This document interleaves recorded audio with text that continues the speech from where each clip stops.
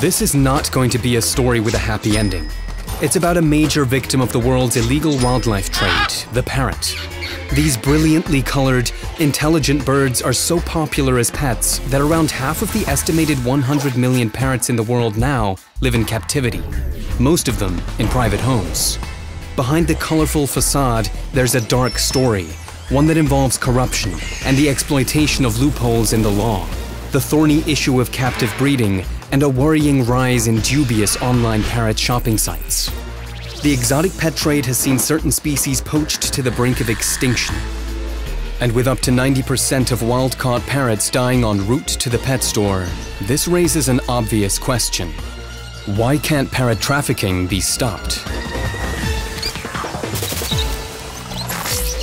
According to data collected by CITES, the global treaty that regulates wild animal and plant trading, parrots account for roughly 90% of the world's live bird trades. Between 1975 and 2016, 16.7 million parrots were imported worldwide, almost 400,000 a year on average. And while many of the trades involved captive-bred birds, which is accepted by law, the illegal capture and sale of wild parrots remains a major problem.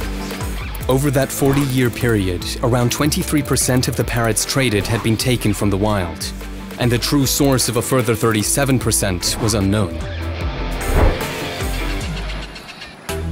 When it comes to stealing parrots from their forest homes, poachers leave a trail of destruction.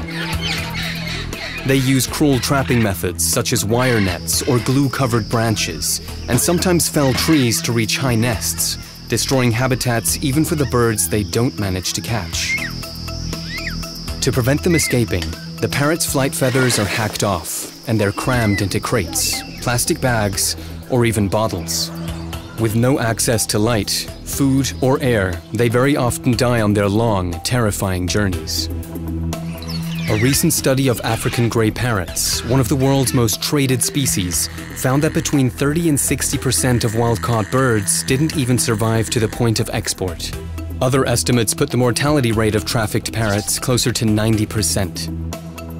It's an immense and upsetting problem, but parrot trafficking is not unknown. Then why do so many birds keep dying? For much of the 20th century, North America and Western Europe were the main importers of parrots, with a particular boom seen in the USA in the late 1980s. Around this time, the US imported hundreds of thousands of parrots every year, as many as 150,000 of them illegally captured in Mexico. But a recent review of parrot trading has shown how trends have changed over the past 4 decades. North America and Western Europe have dropped off rapidly, with countries in the Middle East and Southeast Asia replacing them as the top importers. It's believed this has a lot to do with the introduction of legislation, such as the Global CITES Treaty and the USA's Wild Bird Conservation Act of 1992, which limited or prohibited the import of exotic birds. The legal crackdown seemed to take effect. Nowadays, only around 9,400 wild-caught parrots are smuggled from Mexico to the US each year. But there's a catch. This number accounts for just 4 to 14% of the parrots still captured annually in Mexico. Just because fewer are being smuggled across the border doesn't mean that fewer are being caught. The sale of wild-caught parrots continues, just on a domestic level instead. It's a similar story across Latin America, where a study conducted in 14 countries found that 30% of parrot nests had been poached, equating to between 400,000 and 800,000 chicks taken every year.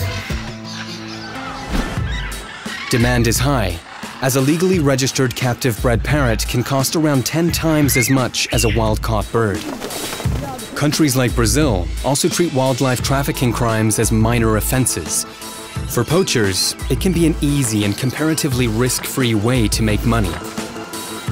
The legislation governing international trades is stricter, but wildlife traffickers still find ways to evade the law.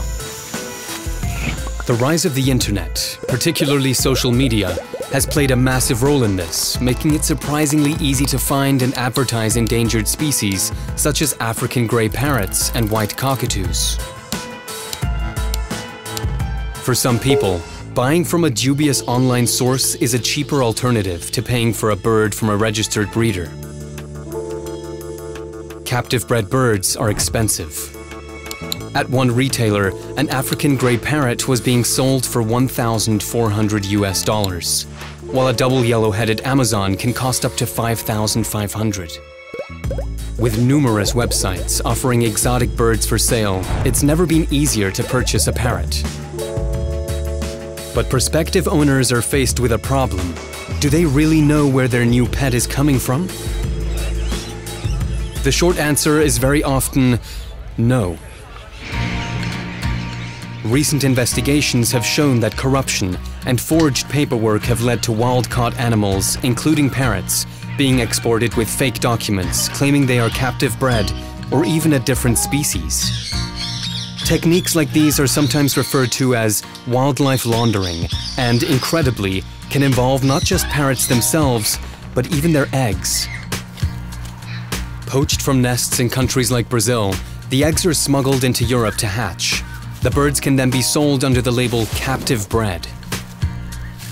It's an astonishing legal loophole, though recently a couple of high-profile smugglers were caught and convicted in Europe. Still, it indicates a wider problem in parrot trafficking, the murky situation that surrounds the concept of captive breeding. Although it is legal for registered breeders to sell exotic birds as pets, even captive-bred birds have wild origins. Some people argue that supplying the market with parrots bred to live in a cage is not only cruel to the birds themselves, but fuels the demand for exotic pets. This demand gives illegal traffickers a space in which to operate, as they can undercut the high prices charged by legal breeders. In some cases, of course, captive breeding has its advantages. Conservation often uses breed-to-release programs to boost the wild populations of endangered species. But breeding parrots in captivity to keep as pets also puts greater distance between the birds and their wild origins. Their astonishing ability to mimic human speech might seem entertaining or provide companionship. But it's just one facet of these birds' remarkable intelligence and sociability. With the world's captive and wild parrots in roughly equal proportions, it's more important than ever that legal loopholes are closed, trade regulations are more strictly enforced, and would-be owners are educated. Thanks for watching, and please share this video to spread the word. Because right now, about 85% of all pet parrots are abandoned or resold within 2 years, so it's really time to act. And check out our channel because we have more videos like this for you.